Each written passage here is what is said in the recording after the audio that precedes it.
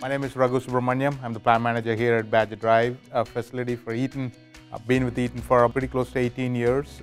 Been here at Badger Drive for a little over 5 years.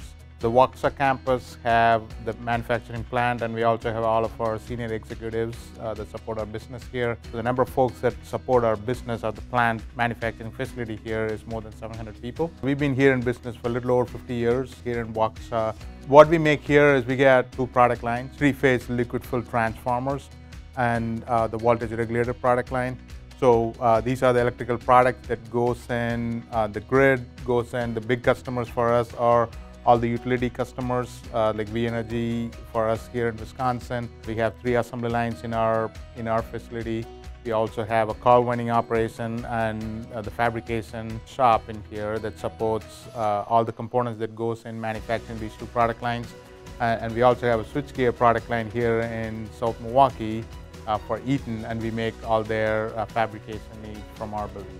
Eaton is a large corporation, and if you look at Badger Drive Waukesha business, the transformer product line and the voltage regulator product line, these are 2 big product lines that continue to grow very rapidly right now with all the grid modernization, grid infrastructure that's happening throughout the world and throughout here in US. We really have a good relationship with a lot of the schools in this area. You know, if you look at from the professionals, a lot of our team members came from, UWM, Marquette, all the schools in this area. And also we have some great relationship with the community colleges, WCTC, MATC.